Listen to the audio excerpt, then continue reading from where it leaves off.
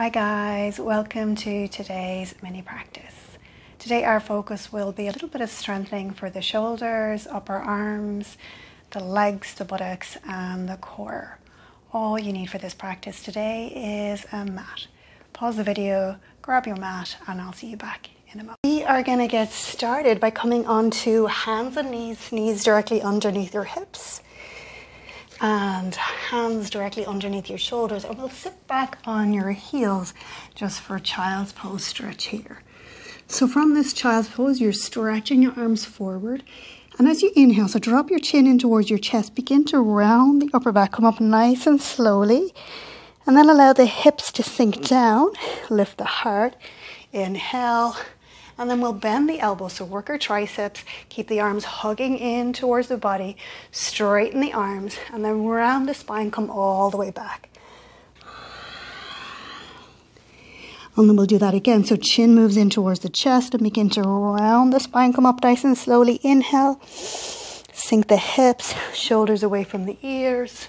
We'll bend the elbows, maybe 2 or 3 inches. Keep them hugging into your rib cage. Straighten the arms and then round and come all the way back.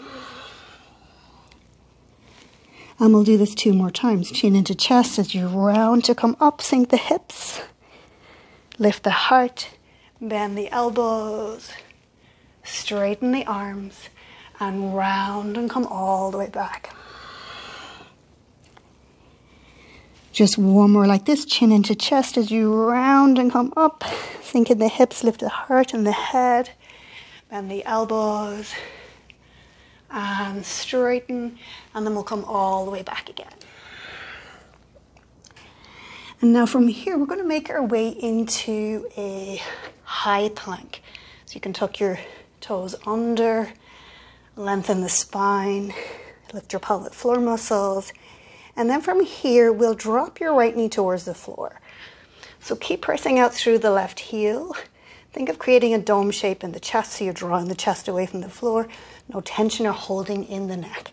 So there's a couple of options here. You can leave the toes of the right foot on the floor and just float the right knee off the floor, engage your core. Or if it feels okay, you can lift the toes off the floor and draw the knees into your chest. And then we'll lower, down, lift up again. Lower, down, and lift again. 2 more. 1 more. We'll stretch that right leg back. Sit back on your heels. Fully stretch out the spine here.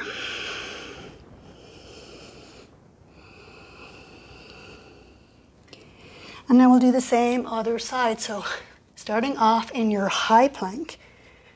And engaging your core, and we'll release the left knee to the floor. So you have that same option as you take that knee underneath your hip.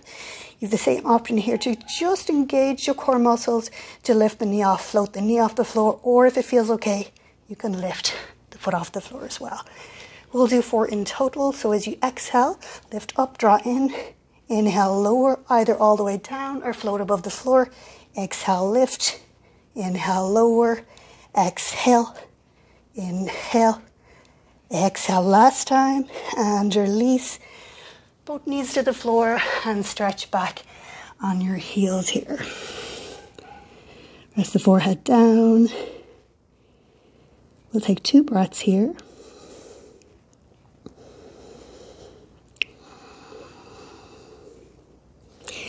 And then coming onto hands and knees. So we've worked a little bit of shoulders and arms now, and we've worked a bit of core and abdomen. So knees underneath your hips, back into your tabletop. And what we'll do is we'll start by crossing your right knee over your left. And then from here, as you take it up, lengthen the leg, lift it, but squeeze the glute muscles here so you're not overarching into the lumbar spine. Take that leg out to the side, lift it straight back up, and bend it in. So that's 1, and we'll do 7 more. So lift it up, out to the side, lift it up, and back in. That's 2. And up, out to the side, lift it up, and knee to knee. 3, up, side, up, knee to knee, up, side, up, knee to knee, up, side, up, knee to knee. Just 2 more. Last one. And then from knee to knee, we'll stretch that leg all the way out from the hip. Bend the leg. Take the heel over, or the toes over towards the left buttock. And each time you lift the toes towards the left, squeeze the buttock for 8, 8, 7, 6, 5, 4, 3, 2, and 1. Good job. Take the knee down, sit back on your heels. Take 1 full breath in. And let that go. And then we'll change sides. As this is just a mini practice, we'll just do 1 round of each, but you can go ahead and do up to 4 rounds. So starting knee to knee to start. So you're crossing that left knee into your right. Lift the leg, squeeze the buttock, take it out to the side. Lift it up. That's 1. Knee to knee. Lift up to the side. That's 2. Knee to knee. Lift it up, side. Lift it up. That's 3. 4.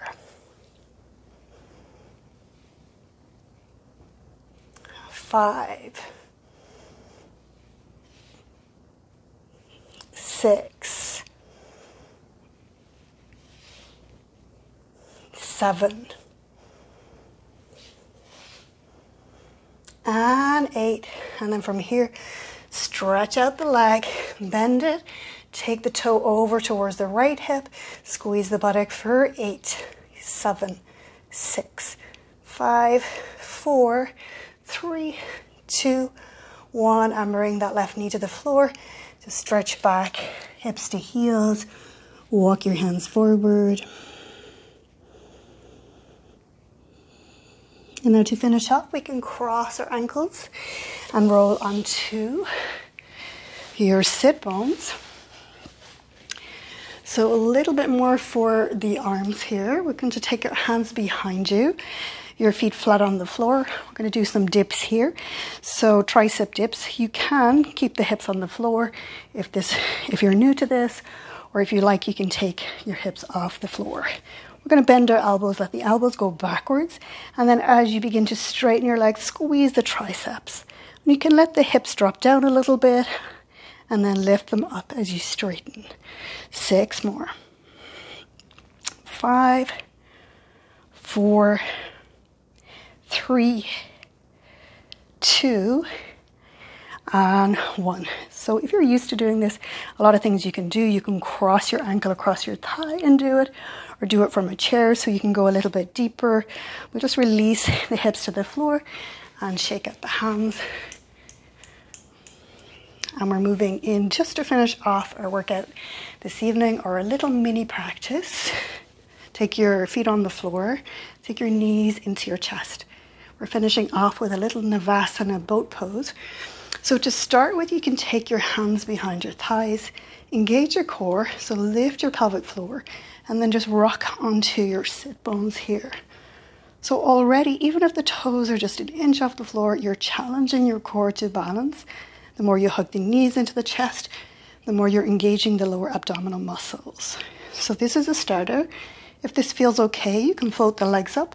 So we'll hug the knees in, take the ankles in line with the knees. Maybe you can think about lifting one hand away from the legs, the other, if that feels okay. Just take the knees in, lift the heart.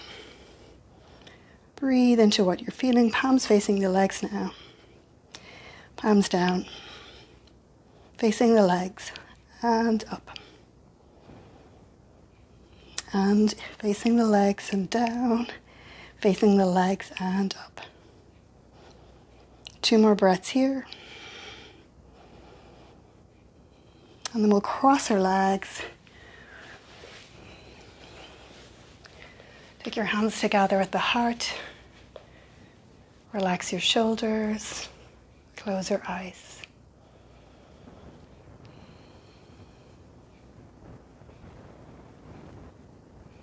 Just check in. Notice how you feel physically.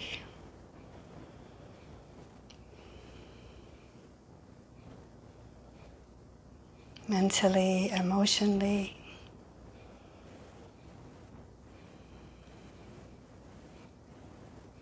And we close our practice by taking a breath in, drawing your breath from the base of your spine. Inhale. And from my heart to yours, we bow. Namaste.